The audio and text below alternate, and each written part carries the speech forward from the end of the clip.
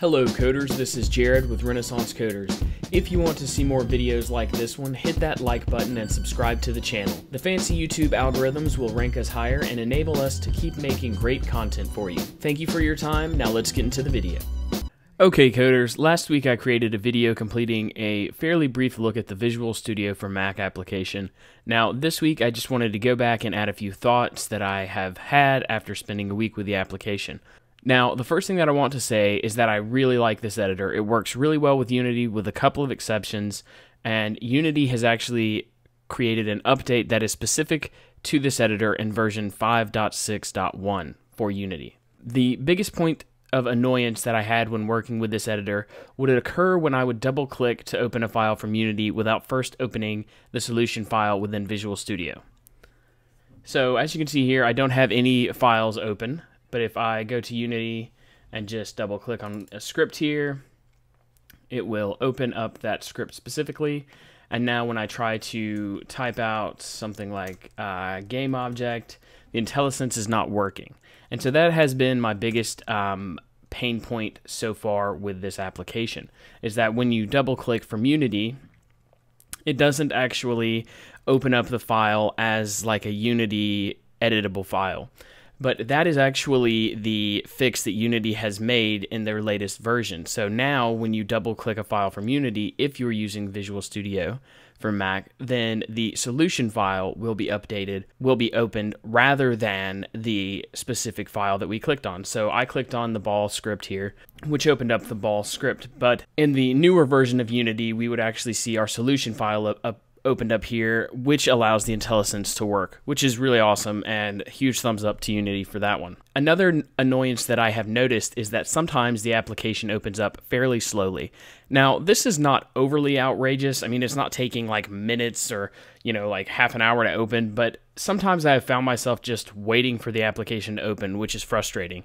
The application does open up more quickly than, say, an application like Photoshop on the Mac, but it is still slow enough to take notice. Another annoyance that a Renaissance Coders community member actually pointed out is that while it is easy to rapidly change your current theme, so if I go up to the top menu and Preferences, it's really easy to change our interface theme and our code themes.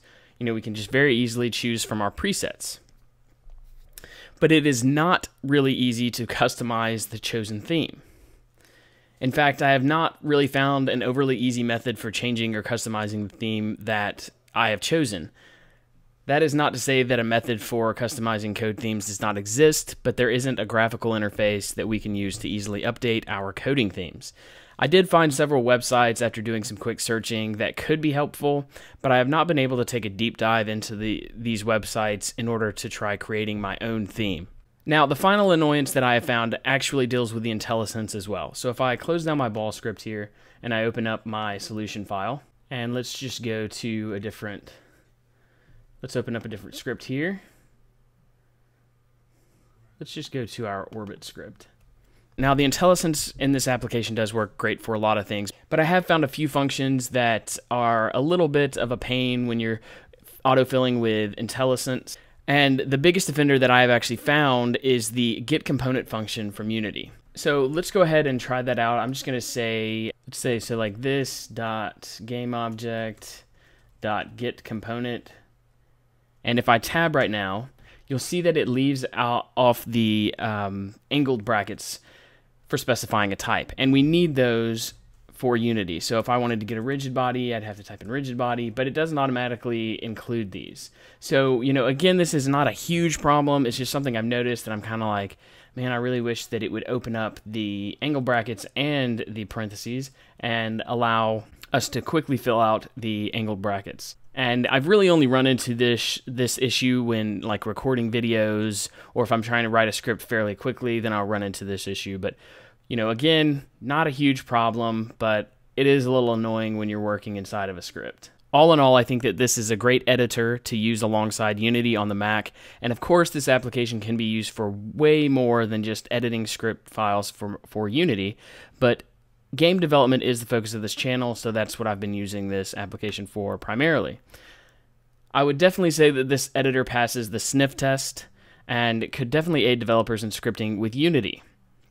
Now, that is going to do it for this review. Again, just a really quick video going over a couple of my thoughts over the past week. I did want to ask to see if you coders have an application, editor, or tool that you would like us to review for you. If so, let us know in the comments below, and we will do our best to cover the requests in a timely manner.